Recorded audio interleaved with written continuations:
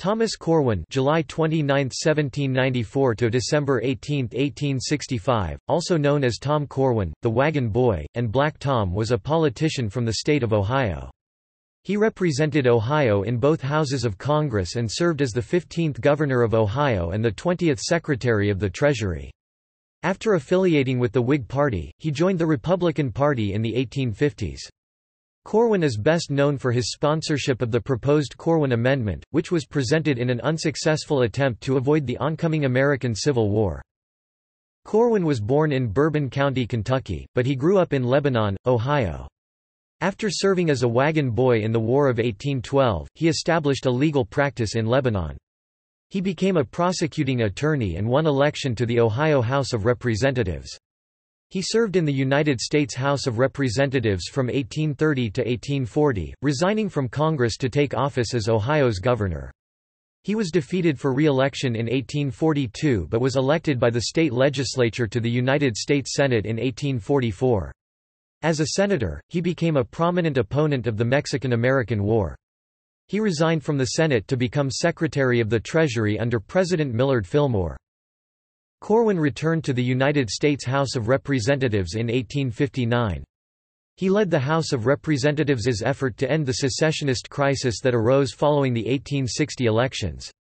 Corwin sponsored a constitutional amendment which would have forbidden the federal government from outlawing slavery, even through further constitutional amendments. Though several states ratified the amendment, it did not prevent the outbreak of the Civil War. Corwin resigned from Congress in March 1861 to become the United States ambassador to Mexico. He held that position until 1864, and died the following year.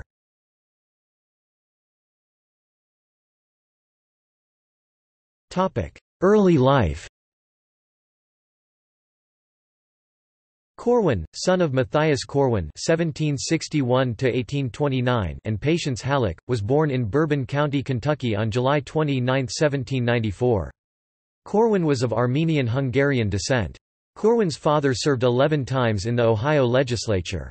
Corwin's cousin Moses Bledsoe Corwin was a United States congressman from Ohio, and his nephew Franklin Corwin was a United States congressman from Illinois.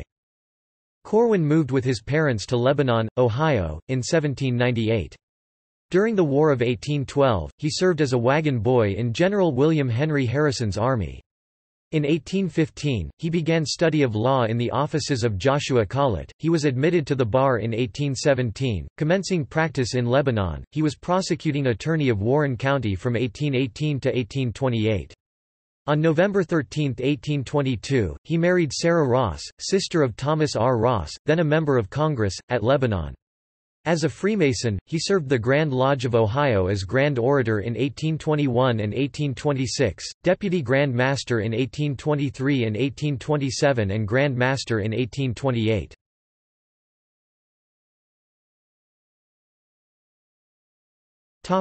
Political career. From 1822 to 1823, and in 1829, Corwin was a member of the Ohio House of Representatives, where he made a spirited speech against the introduction of the whipping post into Ohio. In 1830 he was elected as a Whig to the U.S. House of Representatives and served from March 4, 1831, until his resignation, effective May 30, 1840, having become a candidate for the office of Governor of Ohio. Known for his sharp wit, debating skills and endless campaigning, he was elected governor in 1840, defeating incumbent Wilson Shannon. Shannon defeated Corwin in a rematch 2 years later. Corwin was a presidential elector in 1844 for the Whig Party ticket of Henry Clay and Theodore Frelinghuysen. Corwin was also a member of the United States Senate, having been elected by the Ohio General Assembly as a Whig and served from March 4, 1845 to July 20, 1850. As a legislator he spoke seldom, but always with great ability, his most famous speech being one given on February 11, 1847, opposing the Mexican-American War. Thomas Corwin, as quoted by Canadian humorist Stephen Leacock, "The world has a contempt for the man who amuses it. You must be solemn, solemn as an ass. All the great monuments on earth have been erected over the graves of solemn asses." He resigned from the Senate to become President Millard Fillmore's Secretary of the Treasury shortly after the death of President Zachary Taylor. Like his immediate predecessor, William M. Meredith, Corwin believed in a protective tariff, but he did not want to make sudden or drastic changes in the Free Trade Tariff Law of 1846.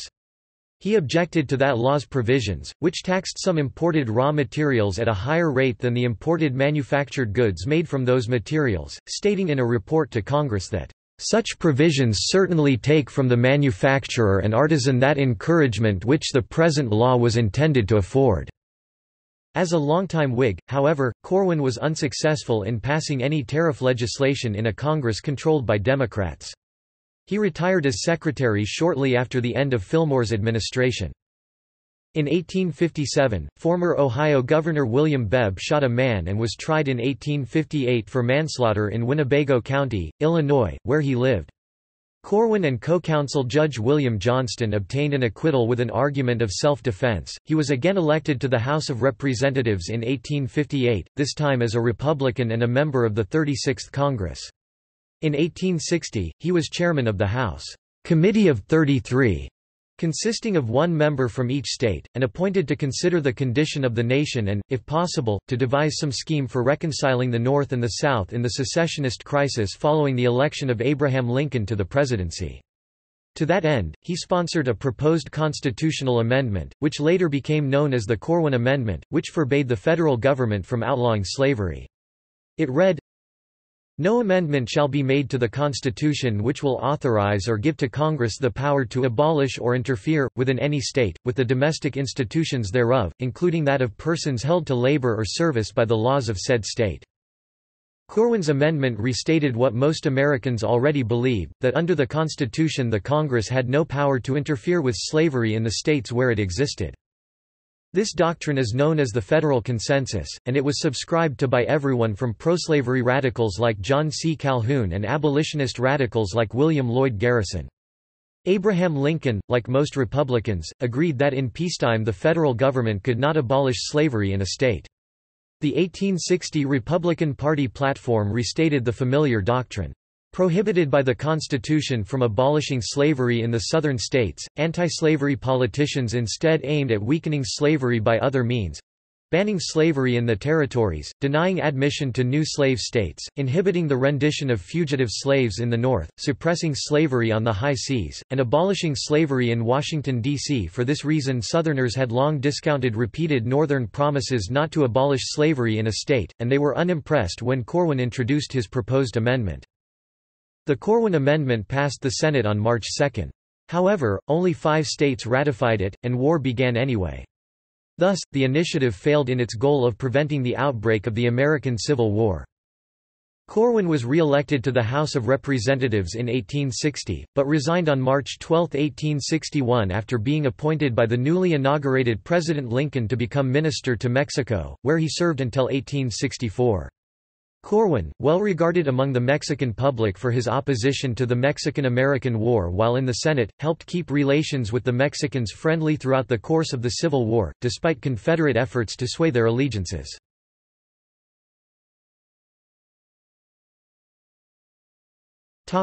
Death and legacy. After resigning from his post as minister, Corwin settled in Washington, D.C. in 1864, and practiced law until his death on December 18, 1865 at age 71. He is interred in Lebanon Cemetery, Lebanon, Ohio. Corwin is remembered chiefly as an orator. His speeches both on the stump and in debate were examples of remarkable eloquence. He acquired the nickname Black Tom not because he was African American in ancestry, but because of his dark, swarthy complexion. In 1876 the United States Revenue Cutter Service commissioned a cutter named USRC Thomas Corwin.